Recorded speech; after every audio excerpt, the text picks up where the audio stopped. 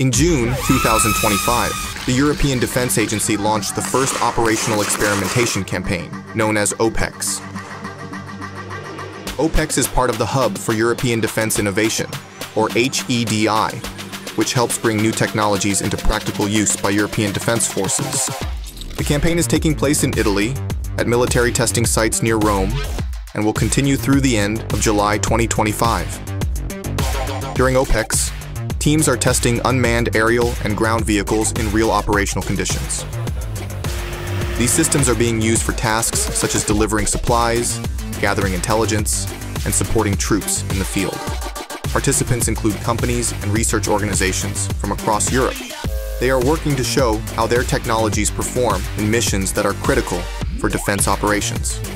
The main goals are to measure how reliable these systems are, how much they can carry, and how well they connect with existing command tools. This is the first campaign of its kind organized at the European level. The results will help shape how drones and other unmanned systems are integrated into Europe's defense strategies in the future.